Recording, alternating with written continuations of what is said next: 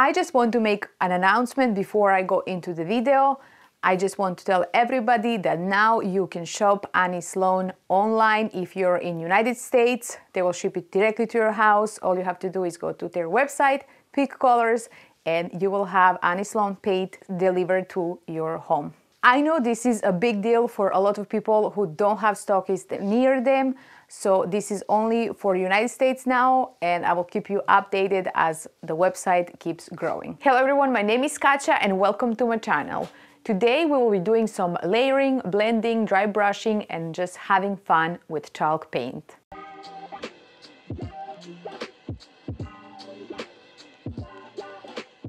What I have today here with me is this beautiful, beautiful table. This table is in pretty good shape, except that it's missing a little bit of trimming over here and here. So I will have to recreate that. But other than that, it's a beautiful piece, and I'm going to do some layering, dry brushing, blending, who knows what. I have idea, and let's see how that goes. Annie Sloan chalk paint is designed to stick to every material, so in most cases you don't have to prime or sand, but there is one step that you can never skip, and that is cleaning your pieces. You must wash it really good so your chalk paint can stick to it and you don't have any problems. For cleaning, I love to use a bucket with hot water and Kutter pre-paint cleaner TSP substitute, no rinse, so it's amazing. Usually when you use TSP, you will have to wash your piece and then you will have to rinse it off. With this cleaner, all you have to do is clean and it's ready to go. You don't have to rinse it off, so it saves one step and it's very important.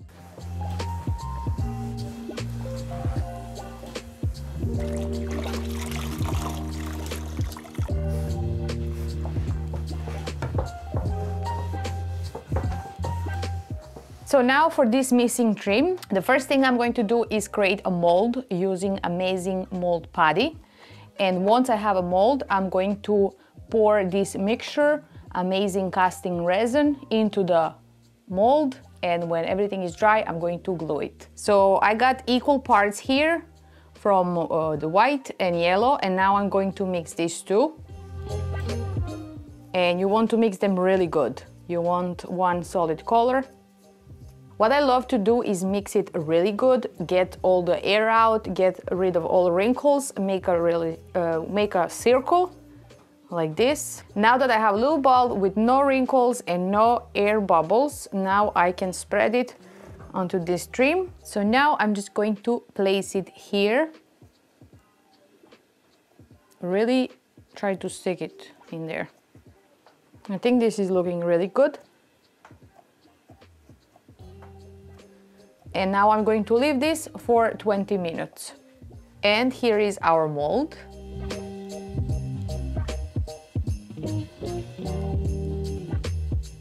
And now we are going to pour resin in it and create a trim.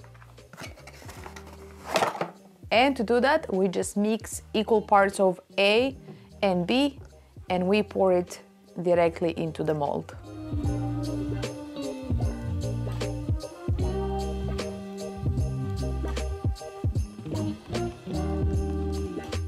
At first this will become cloudy, but as you keep stirring it, it will become clear, and that's when it's ready to be poured into the mold.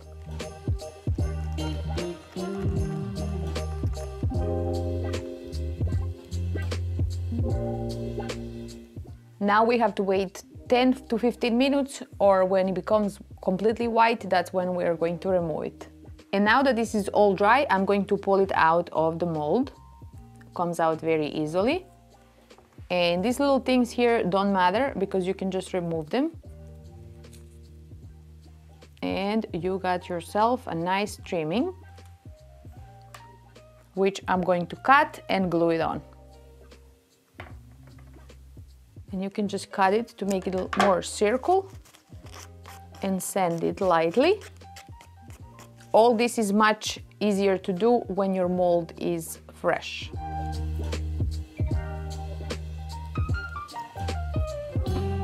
So, let's see. Perfect. I'm using Gorilla Glue for this. I'm going to put it first here.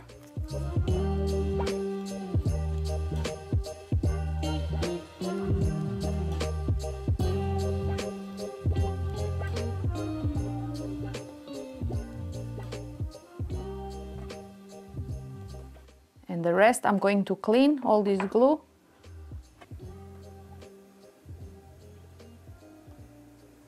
So now that my table is fixed and clean, I can start with my project. So I got 3 different shades of purple. They're all beautiful, but I want to all mix them together and create layers and different shading. The first one is Old Violet, and then we got Emily and Paloma. So I will start this project with the darkest one, and that is how I love to layer my colors, from the darkest to the lightest. So let's start with Old Violet.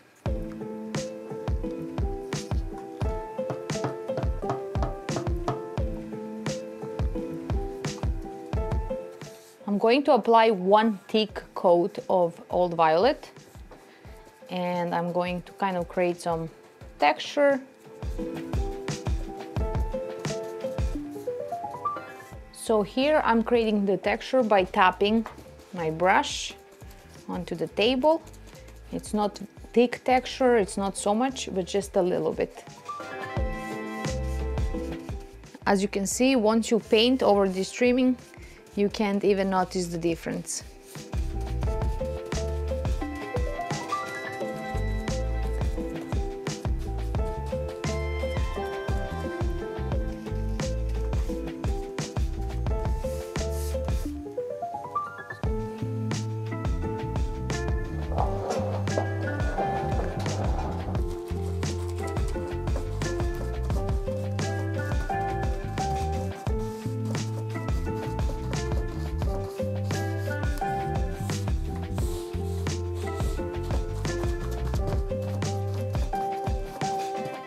Okay, so now I'm going to start adding more colors, and that will be first Emily, and then I'm going to add Paloma.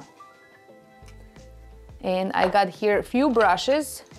I pick the oldest brushes I have, natural bristle brushes, because once they get older, they get tougher.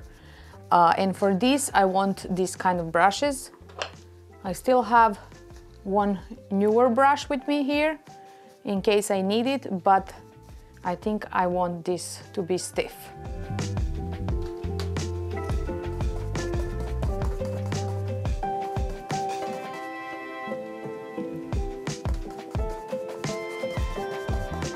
So right now I'm layering Emily on top of Old Violet, and I'm going to create that old world layered look, which is my favorite. I'm tapping here and there.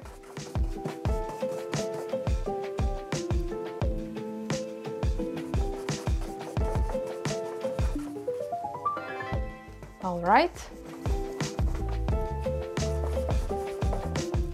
Now I'm going to start adding Paloma using another brush.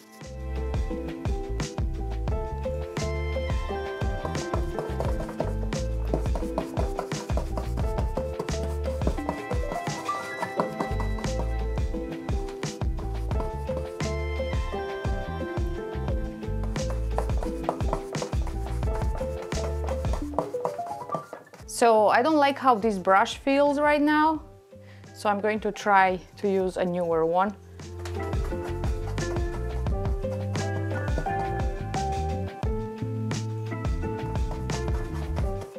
And I like that better. So layering and creating old world finish is all about the feeling. There is no wrong or right. If you mess up, you can just add another color. If you want more dark, you add dark. If you want more light, you add more light. You just have to play with it and have fun and trust the process.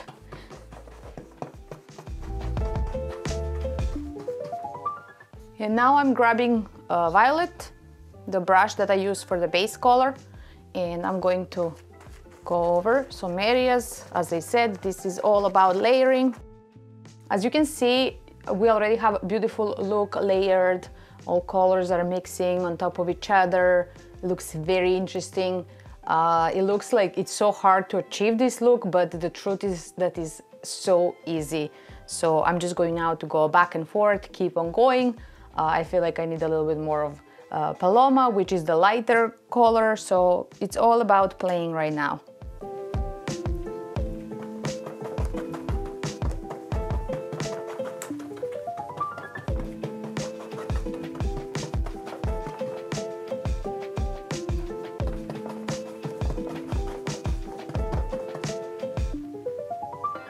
And now I'm adding a little bit of more Emily here and there.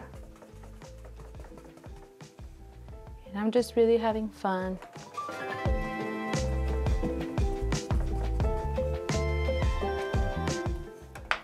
When you're doing this, be very light with the paint. I'm going to show you how much paint I'm using. Each time I tap to get more color, I just get this much. So it's very light. Don't dip too much, you're going to create a big mess. So just go light. And you're going to get nice and smooth transitions. I like how this looks. I do like it, so we can just move to another section. I'm going to do the same process all over again, on doors, on each side and on top.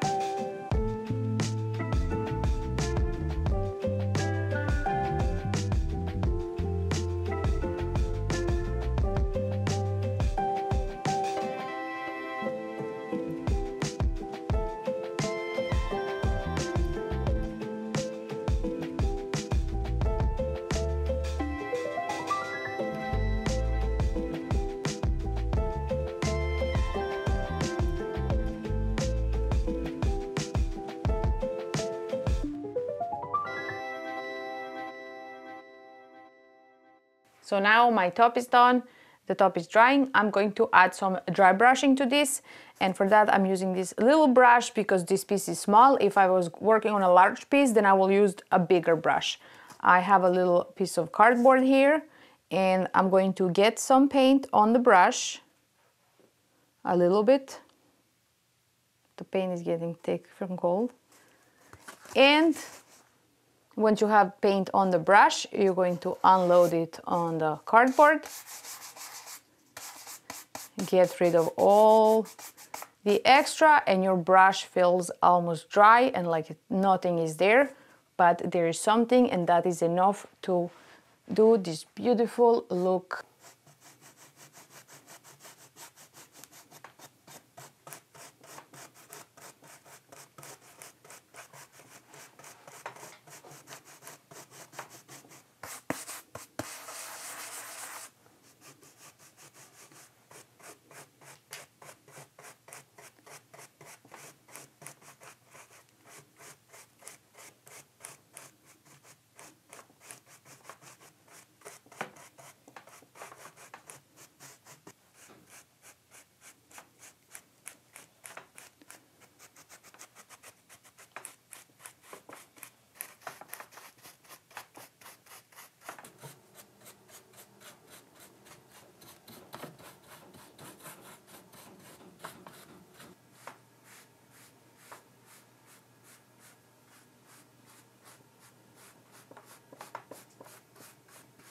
Now I'm going to apply clear wax, and I'm going to add some black wax to the details.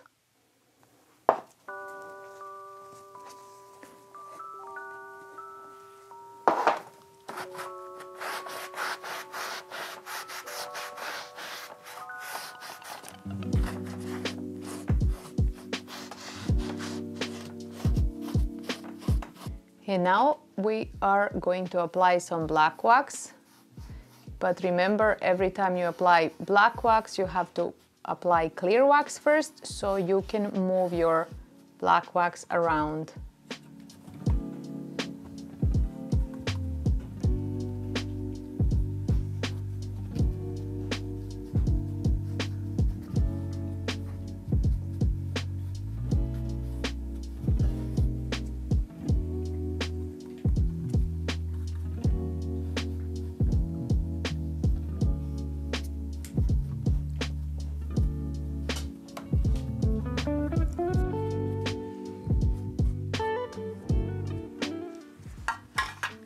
And now I'm going over with a cloth to remove all the extra, and you can see here how the black wax gives a nice depth to this piece and richness, and it just looks nicer and aged.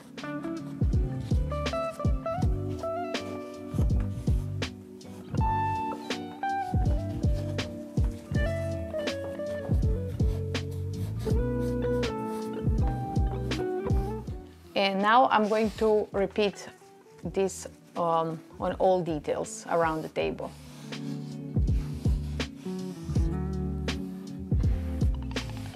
Since I'm working in section here, I'm going to put gold now after black wax. And for that I'm using the Design with Prima Vintage Gold Wax. And I'm just going over with my finger. Haven't used gold for a whole month.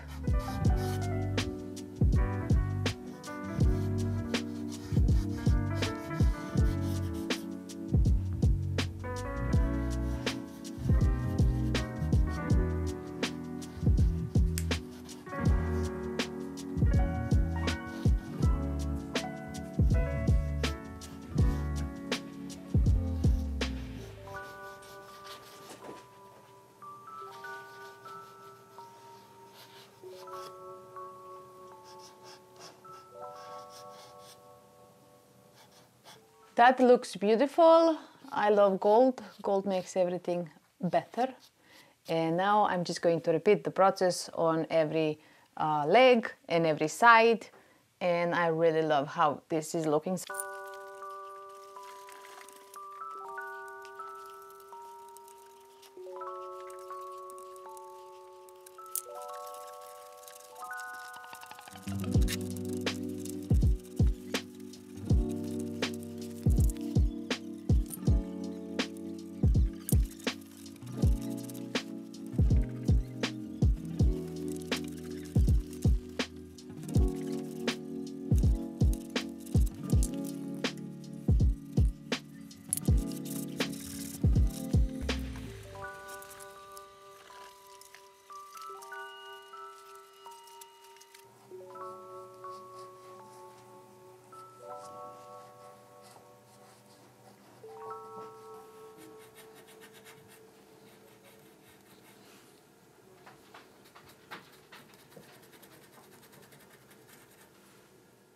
I'm completely done with the bottom of the table, but I still want to do some things to the top. I left it unwaxed and not protected. So I have this idea to add this transfer to the tabletop.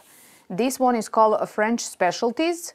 It's a black transfer, simple, comes in 3 sheets, and I'm just going to use 2. So this is the bottom and this is the top. This is the middle part that I'm going to put aside and keep for some other project.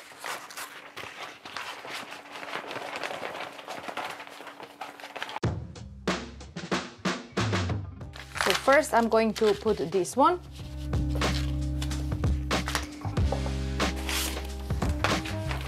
And I'm going to put this on the bottom. But I'm going to cut this part out because there is not enough space.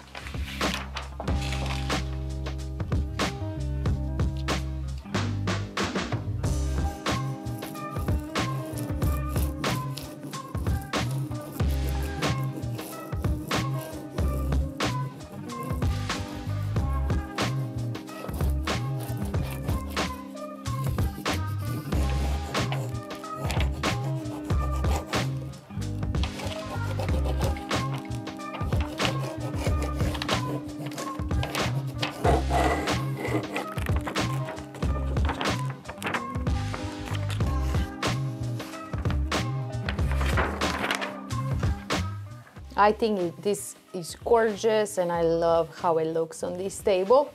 So I'm just going to go and put the bottom.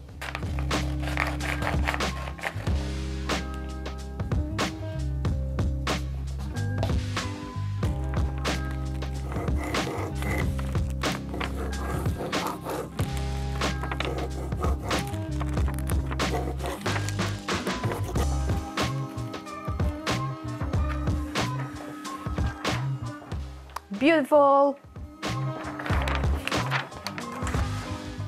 Now I'm going to repeat the process that I did on the bottom of the table, which is put clear wax, black wax, and some gold, and we will be all done. I'm so happy how this table is looking.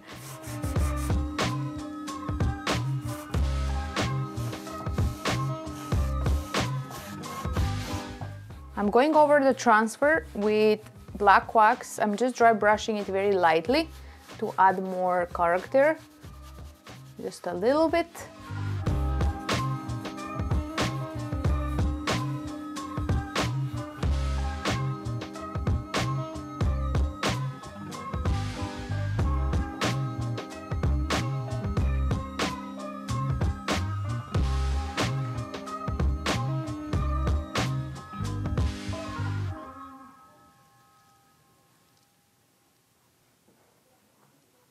And we are done with this beautiful table.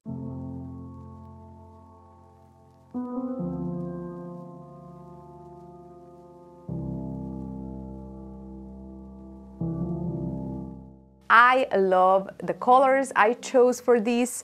I love purple. I don't really do that much purple as much as I love it. Haven't done gold in a whole month of January, and I definitely miss my gold.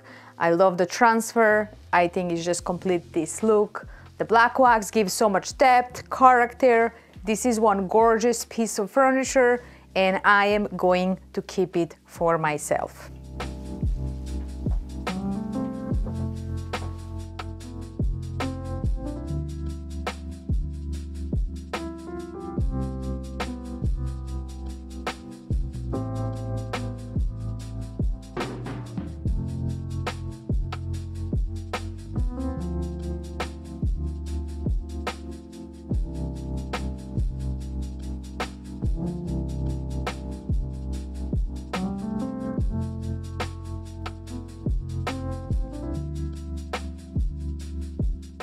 I really hope you liked this video. If you did, give me a thumbs up, leave a comment below, and subscribe if you haven't already. I will see you next time with a new project and more ideas. Bye guys!